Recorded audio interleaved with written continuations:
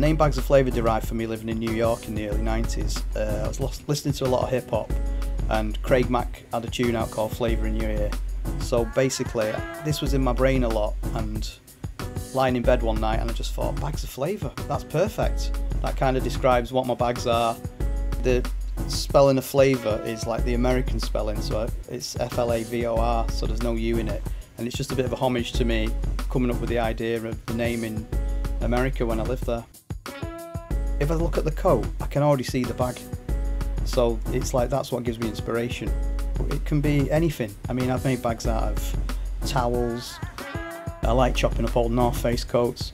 I like chopping up old Stone Island jackets that are damaged, because I can make beautiful Stone Island bags, and they don't really make bags like I make them. So I like to make custom bags because every one I make's unique and it's a one-off, and I've been making bags since '91 and I'm still not bored of making them because everyone's different, and it's like I still get excited when I'm cutting it out to see how it's going to turn out.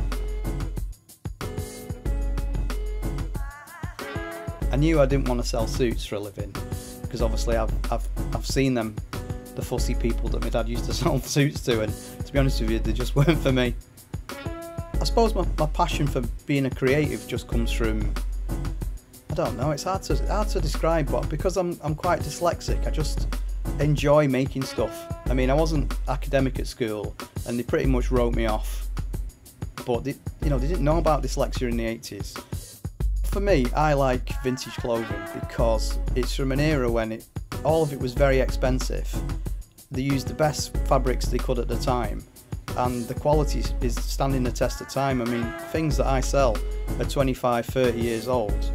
They're like brand new, and they're gonna last for a long time. You know, we were like the one-upmanship era where you'd find a coat that had been and gone that no one was wearing, so you could walk around in it and no one would have that coat. I mean, I traded coat after coat after coat, and I'd always be upgrading and getting a better coat because, you know, I'm not daft.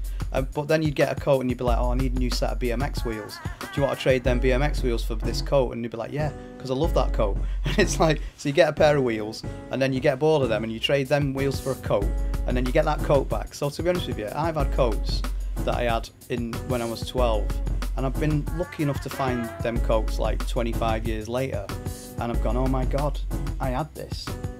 I wonder what I did with it. Oh, I know what I did with it. I probably traded it for something.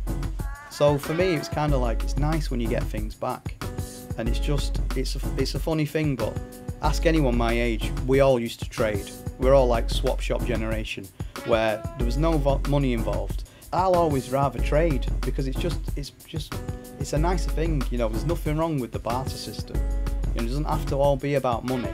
You know, it started off trading chickens for goats. It's just like goats for goats.